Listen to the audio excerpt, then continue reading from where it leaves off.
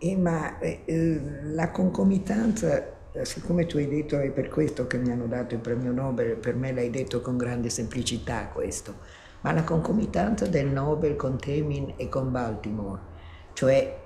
no, ma questo sono cose diverse, diverse, tutti ma indipendenti, sì. ma questo è perché evidentemente c'era qualcosa di comune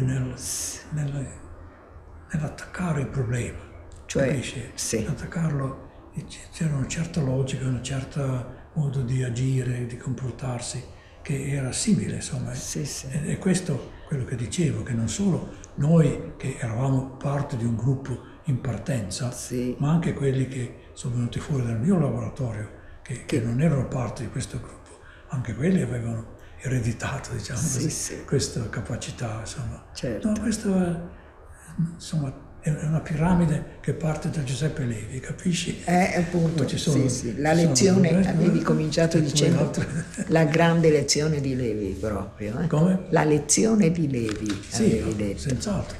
Questo, e tutti loro riconoscono, sai, non sono solo io che lo riconosco. Sì, lo riconosco. Sì. Lo riconosce, Salvador Luria lo riconosceva, sì. lui purtroppo non c'è più. Va bene, perciò vediamo un poco. Dopo di quello, cosa succede? Che questo grande lavoro, il grande successo che avevamo fatto, che era dovuto in parte ad un gruppo di collaboratori bravissimi che avevo, non c'è dubbio, questo ha attratto l'attenzione appunto a questi ricercatori.